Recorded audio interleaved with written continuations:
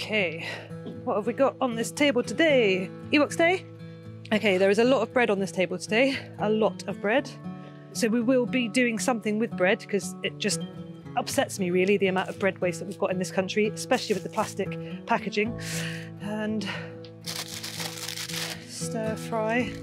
Quite often when you get these packets, it's a good idea to have a really good look. Some of it looks a bit slimy, it's a bit past its best.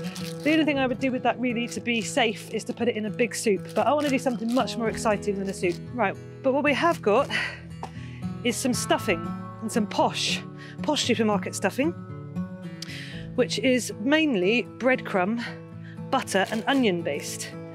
You know, this actually could be the base, almost like a mincemeat, to do something like a chili or a lasagna or a spaghetti bolognese. When I make a spaghetti bolognese, I do like to have carrots, and I can see on the table here there are some, really nothing wrong with them, maybe slightly wonky, a little bit brown on the outside. We'll scrape that off, we'll grate those into the mix.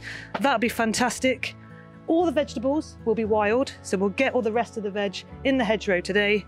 We'll take the baps, because who doesn't like garlic bread on the side of a spaghetti bolognese or a lasagna? And because I have children and they're going to want a sweet treat after all of that, we are going to pinch some sweeties. And now we've got to go and get our wild ingredients. Okay, so definitely with a spag bol, we're going to need some allium, some sort of onion, some sort of garlic. And right by this beautiful tree, you've got essentially your garlic and onion aisle, your supermarket aisle. So you definitely don't want to go for anything that looks like it might have been weed on by an animal. And this is a really good indication. You know, if you've got any yellowing or browning marks on leaves, it's usually the case that a passing dog has done a weed. So we're looking for any leaves which haven't got that browning or that yellowing stain. Garlic mustard is going to be on the garlic bread. That's going to be cut up really finely, either with a little bit of olive oil or a little bit of butter or margarine, depending on what I've got currently in the fridge. This here is 3-cornered garlic or 3-cornered leek. These were all spoken about in our previous series, but that is going to form the onion base. Just a handful is plenty, never take more than you need. And we do have cow parsley here. That's a bit more of an advanced foraging ingredient, but whilst I see it, that's also going to give me a really nice, almost aniseed back note as a herb in the bolognese itself. So here, beautiful wild onions. And what you find in ancient meadows are ancient foods and ancient food culture. You know, our ancestors wouldn't have been going into Co-op and buying bags of onions in plastic bags. They would have been out looking for wild alliums. And they're a great way to flavour any dish that you make. You know, you're looking for what looks like long circular pieces of grass, but actually they are individual onions.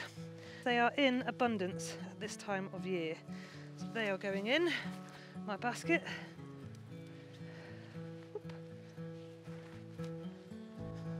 Oh, look at this, absolutely beautiful patch of sorrel. You see, you just want to make sure all your leaves are sorrel. That lovely fork at the back, pointing down towards the stem, snip those off. That is our side salad. As easy as that in one fell snip. Aha, primroses. Primrose leaves, young, lovely, iron rich, vitamin C rich primrose leaves. You know, and you put in all these fantastic nutrients. It's not just about bulking out your dinner, not just about, you know, making it go far, stretching it for a family. It's about putting the nutrients that our body, especially in the winter, is craving. Even though we are in the depth of winter, and I mean we really are in January, everything is windy and rainy and horrible, we have something that just gives me hope, really. Hope that like things are going to happen again, better things are to come. These beautiful cherry blossoms that are just stunning. You know, this tree isn't even in leaf, and we've got these little blossoms. Now, I'm certainly not going to take all of them because that would just be a shame for everyone else who would come past this beautiful tree. But what I am going to do is I'm just going to take 4 buds just to finish the dish and garnish the dish to remind me that hope is out there, things are going to get better, and that's just going to make everything that I make today Instagrammable and fantastic.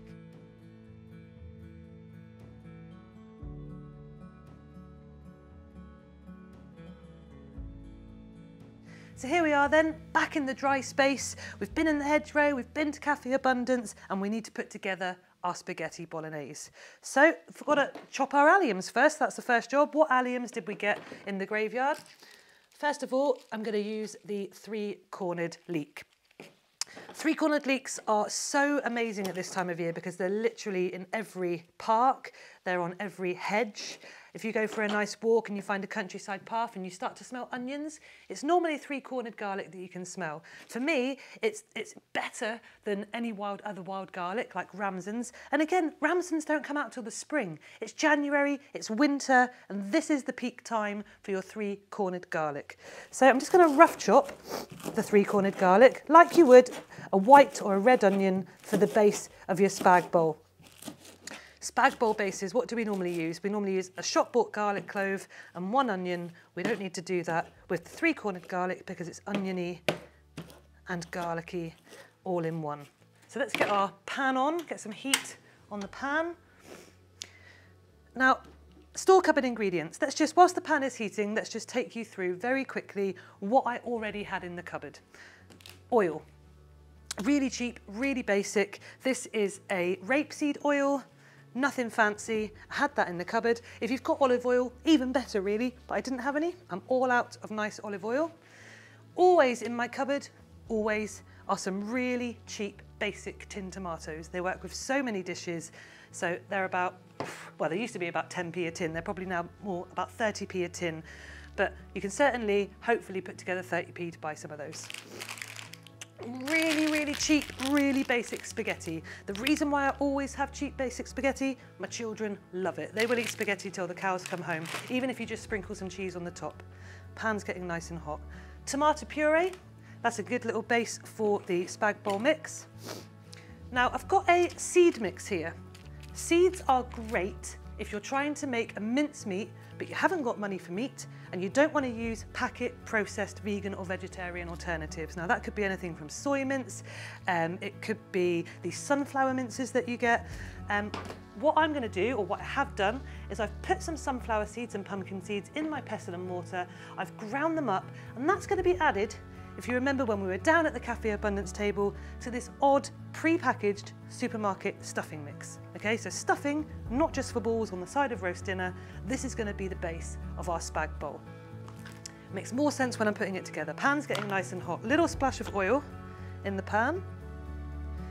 Okay, and in goes, you can see it's winter because my breath is cold in this room.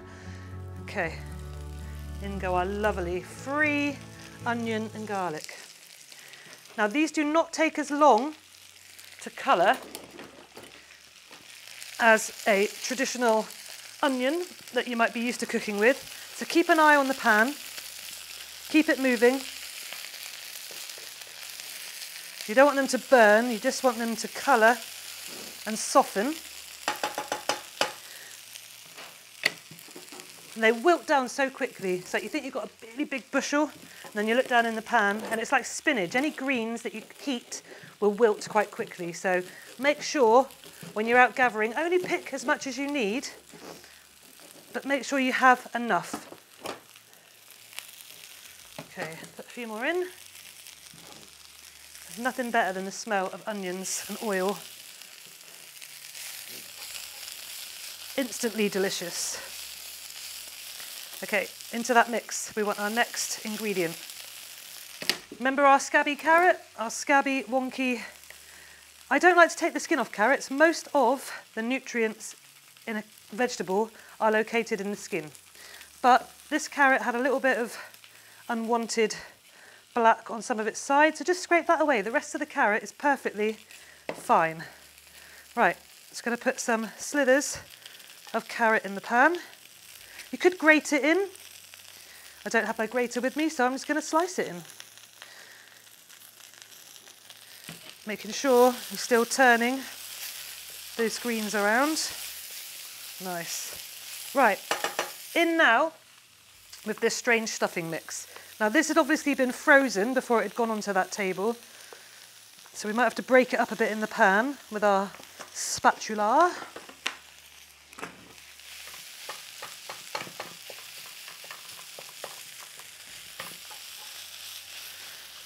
Okay, and already that's starting to look like a packet of dry mince that you might buy in place of meat. Now, just to stop it catching on the pan, I'm going to have a splash of water.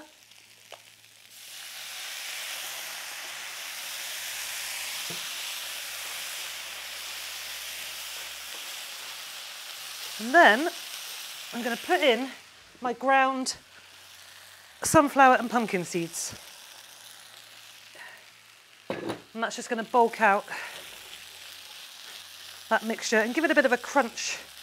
You know, you don't just want a soggy mess. In with my cheap tomatoes.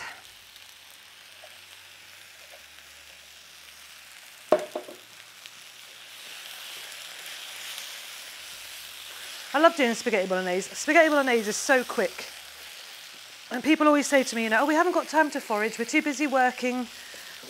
When do we have time to go and pick these baskets of wild food? The basket of wild food took me 5 minutes, less than 5 minutes to pick today.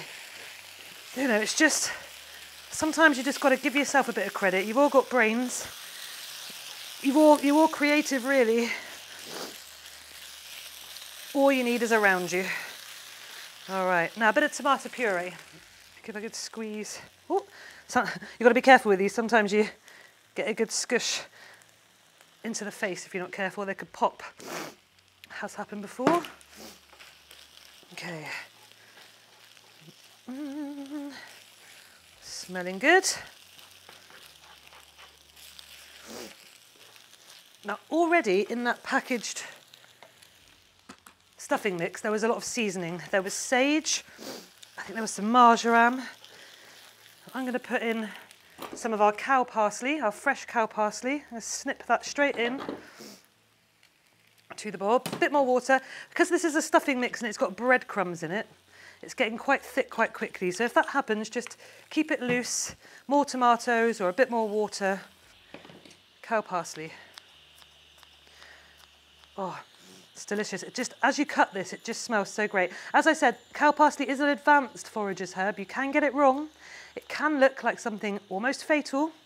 So please, please do check back in previous videos and do always only harvest wild foods that you know and that you're confident with. Don't just rush out and start putting things in you don't know.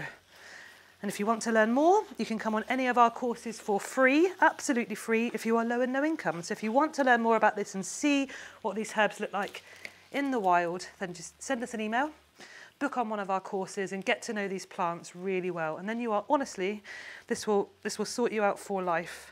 This is free food that is yours as birthright. A few of these too, just snipped into this mixture. I really like onions, and this is another wild onion. Snip some into there. Okay.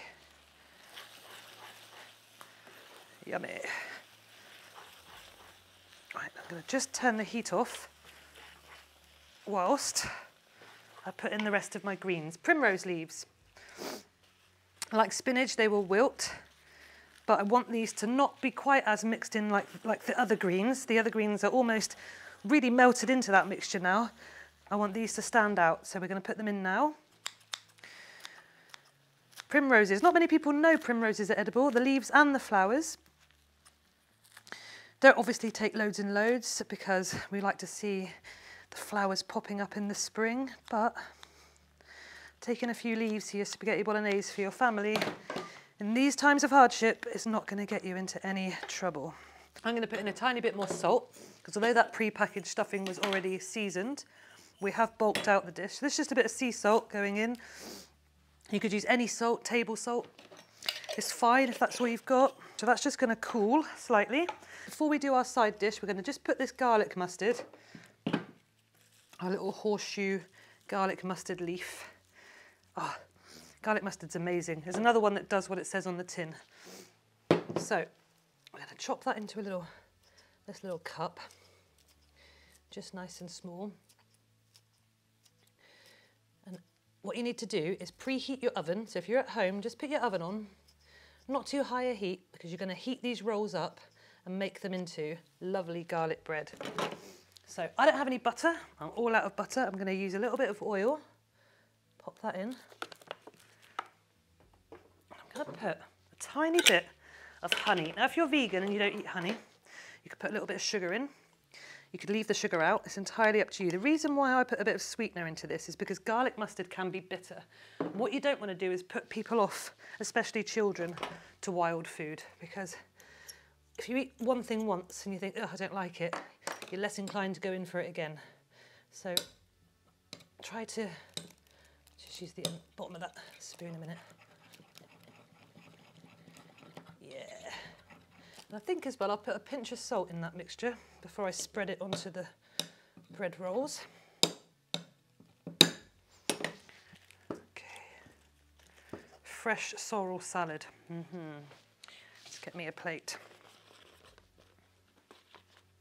It's probably enough, too much for one person. I'm such a greedy person that I would probably have 3 times the amount of that on my one plate, but let's just be sensible. Right. Now, salad on there. Let's finish the bread rolls before we get carried away with dressing that salad with a very simple salad dressing. Right, so push my compost to one side. Right, our slightly out of date bread rolls. With bread rolls, I think the trick is if you give them a squeeze and they bounce back, you're okay. If you give them a squeeze and they are rock hard, or if you give them a squeeze and they don't bounce back, then I wouldn't use them for nice garlic bread like this. But these look really good. And there's no marks and there's no obvious signs of mould. And let's cut it open and just double check before you start serving things to family. Absolutely perfect. Nothing wrong at all with that bread roll. And remember, we're going to be putting them in the oven, so we're going to be making them even more definitely safe to consume. So I'm just cutting those open. They're going to go in the oven on a baking dish, but before they go in the oven, we are going to be smothering them in that garlic oil. Make sure it's covered nicely. Let's put those behind me ready for the oven. Now let's dress up this little salad before I go and get the spaghetti. The spaghetti I put on before we started filming, so that would be nicely cooked now, I would hope. Now, quite often when I come to the cupboard, there is nothing left in it and I need a salad dressing. And always in my cupboard, always, I have some kind of vinegar. This was a jar of pickled onions that I devoured, but I didn't want to throw the bit of vinegar away.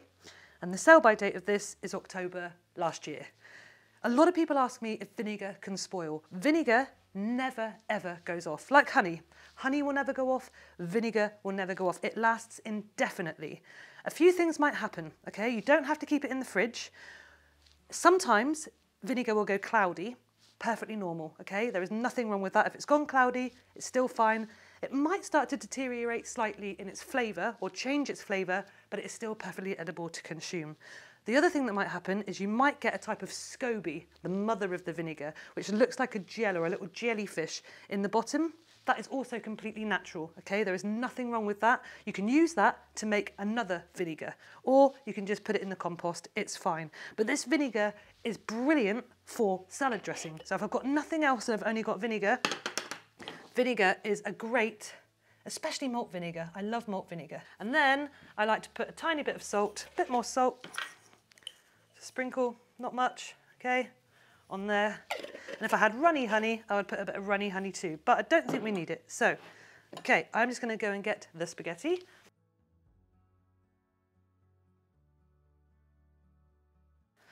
Our bolognese.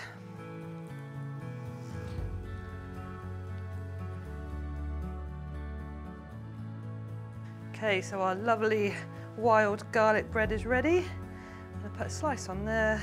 And bon appetit. There you have your very oddly created, saved from waste supermarket food with hedgerow ingredients. It's a wild spaghetti bolognese. Bon appetit.